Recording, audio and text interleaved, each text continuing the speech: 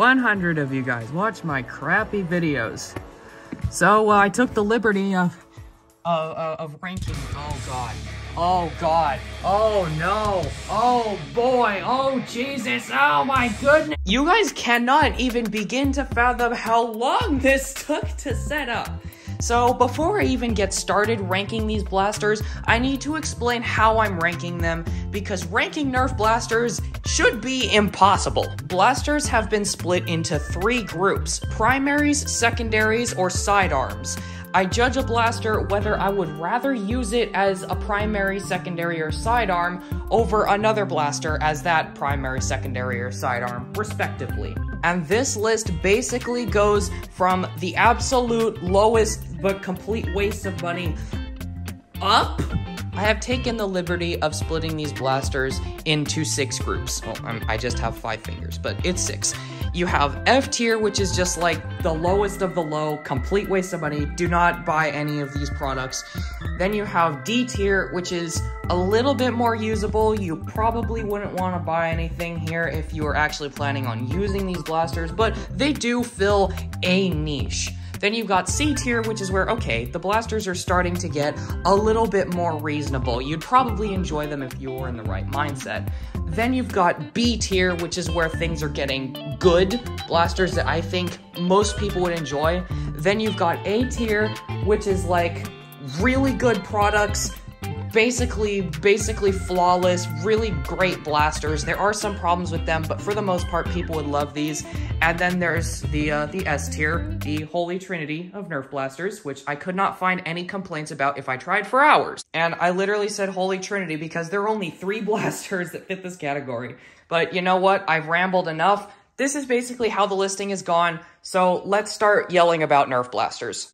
So we start this adventure by crawling out of the corner we've been crying in for the last 8 hours, and turning to the left to find the Elite 2.0 Ace, the worst blaster I have ever seen in my life. This thing is completely useless, it's super uncomfortable, and it doesn't even fire across the room. Absolute waste of money. The Icon front gun long shot thing, the long shot front gun all by itself, basically valueless, same thing except it's bigger, but at least it's more comfortable. The Ultra Select is next, and the only reason that this is here is because it is designed to fail. This pusher system right here becomes too sensitive and it doesn't register darts anymore. So this is a $60 waste of money. The Cyclone Shock would have probably been higher, except for the fact that mine's broken. It might be my fault, but you're gonna notice most of the F-tier blasters are broken for some reason or another. I think that's the case with the Ace, but I don't care. I hate this thing anyways. Next, we've got the Walking Dead shotgun thing, which could have been an awesome shotgun, except for the fact that it breaks darts, which is a very bad thing. The Air Warriors Tommy 20, I really had to reflect on my own opinion about it because as a practical blaster, it's really useless unless you modify it. So yeah, that's why it's there. The Adventure Force Scorpion works, but is super slow. It literally shoots slower than the Nerf Limited Needler, which is a bad thing, and it's chain fed, so you don't even have the luxury of using a cylinder. The Titan CS50 I think would be great, and it's an awesome prop, except for the fact that mine's broken, which is a personal problem. Climbing out of the corner, the next blaster we see is the Scavenger Stock Blaster, which could have been a cool Jolt reskin, except for the fact that the ergonomics are terrible. They suck. The Alpha Strike Fang is very similar. The original one had the worst ergonomics on the planet, and it literally feels like it's gonna snap in half every time I use it. The Mega Moto Strike is a horrible Mega Blaster that I don't think anybody should be using. It's not very efficient, it's super slow, it wastes batteries, it wastes a lot of time revving up, the trigger is terrible, pretty much everything about this blaster is bad things about the Mega series.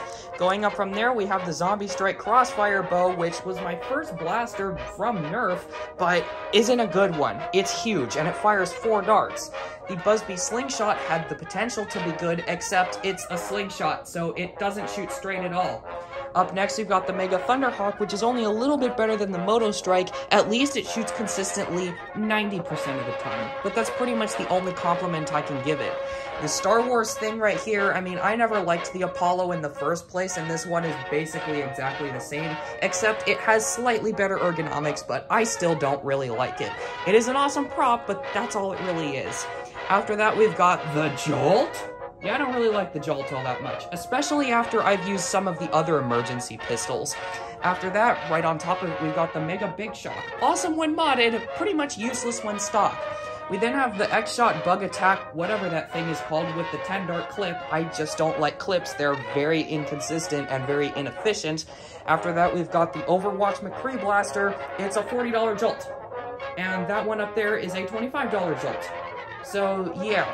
The Mega Tri-Break could have been a cool Triad reskin for the Mega Series, except it's gigantic! It's so big! The same thing goes with the Magnus, but I like the Magnus a bit more because the ergonomics are better and it has an internal magazine. After that, we've got the Doomland's Judge, which is almost useless, except if you really want a really big 3-dart shotgun, there you go. It works. And the Flip 16 could have been cool, except for the fact that it's broken. And that is where we end off F tier, the worst of the worst. Now that we move up to B tier, the first one that we see is the Nerf Limited Halo Needler. A fantastic prop, but it's terrible at being a Nerf blaster. It only shoots 10 darts and it's super slow.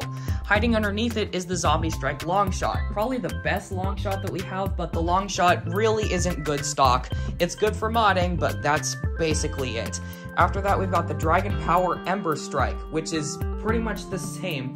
It's a very cool looking blaster, but it has no purpose to be here. The same thing goes with the Swarm Fire, although at least that's fully automatic and has twice the capacity of the Ember Strike, so it is technically an upgrade. The Turbo Advance shoots harder than the Swarm Fire and has 40 darts, even though mine is technically broken, but it is still an upgrade over the Swarm Fire. I would still rather use that. Above that, we have the Fortnite Rocket Launcher. I like this blaster, but at the same time I don't, because it's just another rocket launcher. It's huge, and it fires a missile that you're probably not going to use all that much. Afterwards, we've got the Modulus Ion Fire, a super confusing and weird pistol. On top of that, we have the Fire Strike, and then the Quadrant, because I like the Fire Strike, but the Quadrant shoots more darts. Above that, we've got the Mega Double Breach, a comfy and pretty well-using Mega Blaster, but really useless. Not really gonna be used in wars. On top of that, we've got the Lawbringer, because I personally just like the Lawbringer. I like the ergonomics and the design. And after that, the Sideswipe, the worst rival blaster I have. The Elite 2.0 Echo is a really weird blaster, but it gets the job done alright. The Shell Strike is a little bit better. I would definitely prefer to use that in a Nerf war because of the shells and stuff. And then hiding underneath it, you've got the Trio, and then the Quad Fire, and then the Tetrad. All virtually the same blaster, but getting a little bit better each time you go up. Afterwards, we've got the Air Max Boss, an awesome sidearm secondary. On top of that, we've got the Diva Blaster, which not only is a good prop, but also a pretty good pistol. And finally, to cap off D tier, we've got the Ultra 3. In my opinion, the weakest out of the Ultra Blasters that I still have. With all that said, we're kind of still just getting started, because there's still a lot left to go through. It goes pretty far from here. Going up to C tier, the first blaster is the Boom Dozer. I really like the Boom Dozer, even though it's super impractical. Then we've got the Alien Menace Incisor, because it is practical, but it's really weird and it jams sometimes. The Mega Twin Shock could have definitely been my favorite Mega Blaster, except for the ungodly, unreliable Smart ARs. Definitely the worst Smart AR blaster that I have. Above that is the Doominator, a very classic blaster that I have had for years and will never part with, and I'll explain more of that in the review. On top of that, we've got the Fortnite BASRL, just a generally really fun sniper rifle, even though I personally consider it the weakest out of Nerf snipers that I happen to own. Above that, we've got the Tri-Strike, which is a pretty good secondary, and then the Nerf Hyper Siege 50. When this blaster works, it works effectively, but when it doesn't work, it doesn't work. After that, we've got the Air Warriors Demolisher, the weirdest Rapid Strike reskin I've ever seen. I don't really like it that much, but it does work if what you're looking for is that. Next, you've got the Dino Squad Rex Rampage, a super strange strike reskin that doesn't do that much good, but it is still a very nice looking prop. After that, we've got the Triad, because the Triad is, everybody knows what the Triad is. Above that, we have the Scavenger, because the Scavenger is kind of the baseline for secondaries that I happen to know. And then on top of that, we've got the first Flip Blaster that I actually think is worth buying, the Flip 8. I like the Flip 8. Above that, we've got the Mega Centurion, definitely an underrated blaster in my eyes, although an overrated blaster in some other people's eyes. I don't know, I like the Centurion. After that, we've got the Fortnite 6-shooter. I don't know, I like the 6-shooter. And then the strong arm, and then the disruptor. I like the strong arm not as much as the disruptor. I mean, I like the strong arm because of the mechanism, but the disruptor is just a little bit better. Afterwards, we've got the Aeon Pro, a pretty underwhelming blaster in my opinion, just because it doesn't do too much that the Nexus Pro doesn't already do. The Hades is a blaster I have a love-hate relationship. I simultaneously love it and can't stand it! I can't stand this blaster! But I'll go over that in a review, which will hopefully be coming soon. After that, we've got the rival Takedown, and then the rival Saturn, since they're both virtually the same, but I just prefer the Saturn over the Takedown because of the design, ergonomics, and the fact that it holds 2 extra rounds. After that, we've got the Finisher, which is a criminally underrated rival blaster, and after that, the Dart Zone Titan, a blaster I don't know what to think of at all. Sneakily hiding under the Titan, you've got the Phoenix, the Elite 2.0 Phoenix, not the Worker Phoenix. I wish it was the Worker Phoenix, but the Elite 2.0 Phoenix does the job well enough, I suppose. After that would have been the Clear Vulcan and then the Yellow Vulcan. Why? Well, I like the Yellow Vulcan a bit more because it just feels more stable than the Clear Vulcan. The Clear Vulcan feels like it's gonna fall apart for some reason. The yellow one does not. The yellow one feels very stable. And to cap off C tier, we've got, well, the Turbine. The Elite 2.0 Turbine. And with the Turbine, C tier has been capped off. So we're about halfway through, and I want to quickly go over how I ranked these blasters, because we're right at the midpoint. I used a point of reference blaster, and I used the Ultra 1 as a reference point. Because the Ultra 1, like it or hate it, is probably the most mid blaster you could possibly imagine. It's got the most mid ergonomics, the most mid design, the mid capacity, and the mid performance of about 70 FPS, so it honestly makes a really good reference point to base other blasters off of, assuming that it would shoot elite darts and not ultra rounds. I don't know why it was proprietary when it came out, and I still don't know why to this very day, but that's not what we're here to talk about. If something is better than the Ultra 1, I generally consider it good. If it's worse than the Ultra 1, you know the drill. With that said, starting off B tier, we have the Ultra 1, because it's a reference point. Where else am I going to put it other than right in the middle? Above that, we've got the Warden, a blaster that I personally like, but a lot of people are going to disagree with me because problems. After that, we've got the Knockout, and then the Scream Machine. I like those blasters a lot more than some other people do. Above that, we have the Chronos, a blaster that I personally think is overrated, but still a pretty good pistol nonetheless. Right above that is the Trailblazer, and then the Flip 32, in my opinion, the best of the flip shots blasters. Right above that, we've got the Roto Fury, the XL XS, and then the Villainator. The Villainator is really weird, a lot of people really love it, but I've had some problems with mine. But that's for a video that I will go over just addressing that. Right after that, we've got the Ultra Pharaoh, which is one of my favorite Ultra blasters, and definitely one of the coolest snipers I have seen. Right above that, we have old reliable, the Rhino Fire. I can't believe I forgot the name for a second. But right above the Rhino Fire, we have the Fortnite BAR. I like the BAR, and that is where B tier ends and things start to get real good. So as we start off A tier, this is where things start to get real good. We start off with the Dart Zone Storm Squad, an amazing little pistol that manages to be so cool for only $5. Afterwards, we've got the Mega Mastodon, a blaster that I personally think is a timeless classic that is super fun to play with to this very day.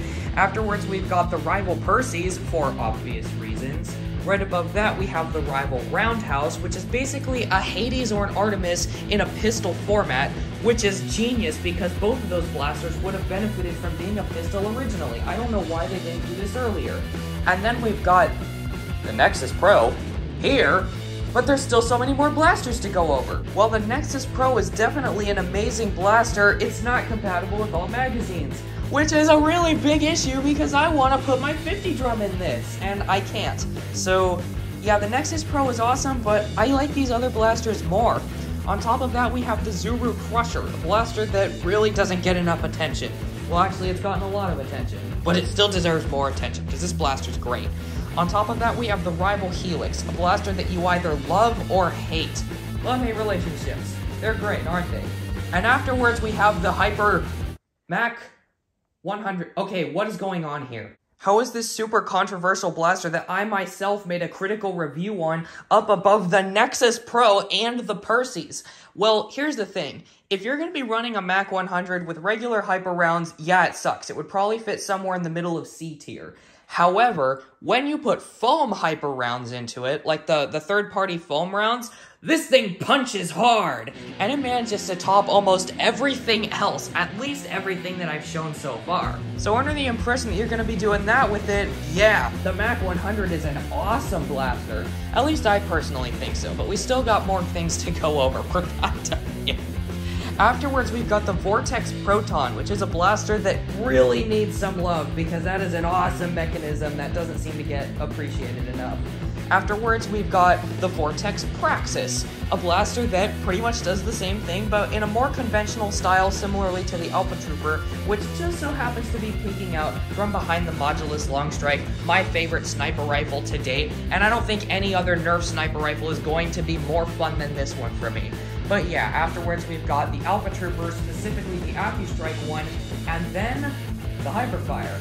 And there's still more stuff going over it, even though I claimed it was almost the best blaster ever.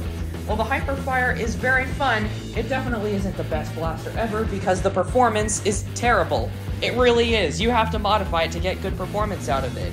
After that, though, we have the Ultra 2, what I believe to be the best Ultra Blaster ever, and the only one that I really think that everybody should have.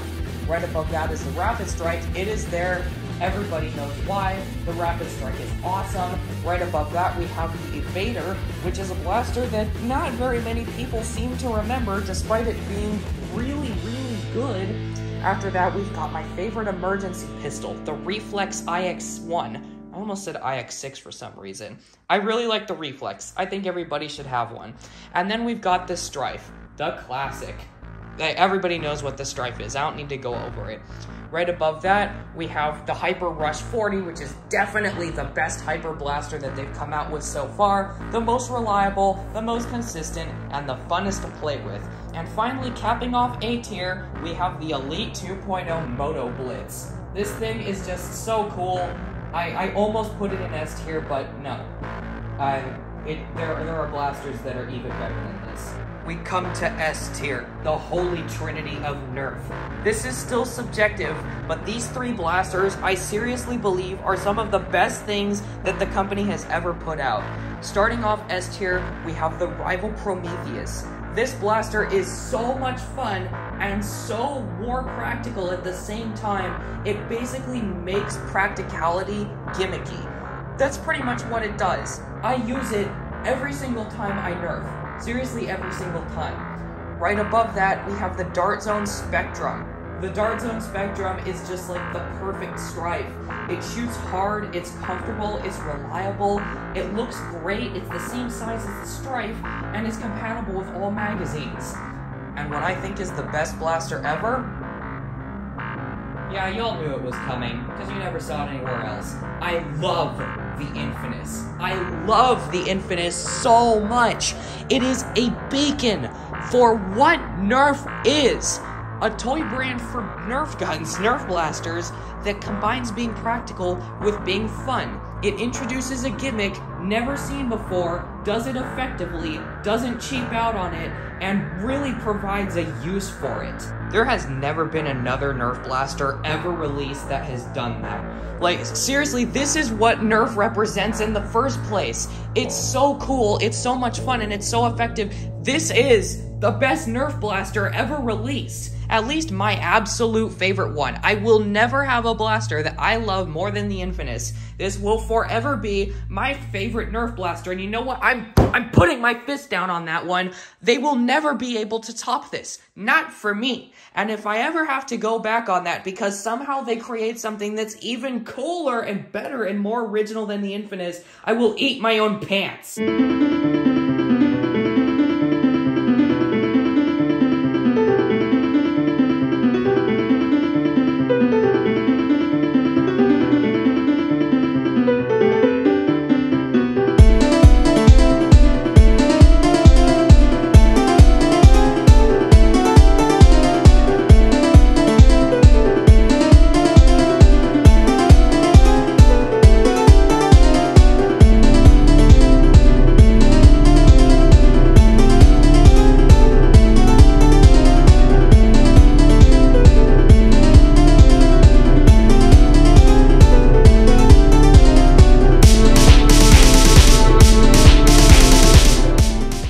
I don't care if 100 subscribers is a tiny milestone. I want to say thank you.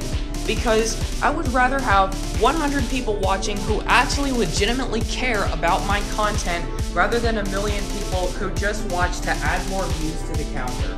This channel has been such a joy to create and to run. It's been unlike anything else I've gotten to experience before, and I wouldn't have even bothered trying to do this if it wasn't for the motivation that all of you gave me to continue making videos and to continue reviewing these ridiculous blasters. I would have probably moved on to other more boring things by now, and yet I didn't. I'm still here, and I'm still reviewing Nerf guns, and I will still be reviewing Nerf guns until I physically can't review Nerf guns anymore. How long is that gonna take? I don't know, but I hope that it's not anytime soon, because I love this. I love this so much. Whether a blaster is good or bad, it makes me feel happy to be able to talk about it and to be listened to by other people who like the same hobby. It's wonderful. It really is. That's all I really have to say today. I appreciate everybody who watches my content, whether or not it's good or bad. It's just a passion project. So with that said, subscribe if you're new, like if you enjoyed, comment down below what is your favorite Nerf blaster ever made, and how did you get into the hobby? And I'll see y'all next time. Bye.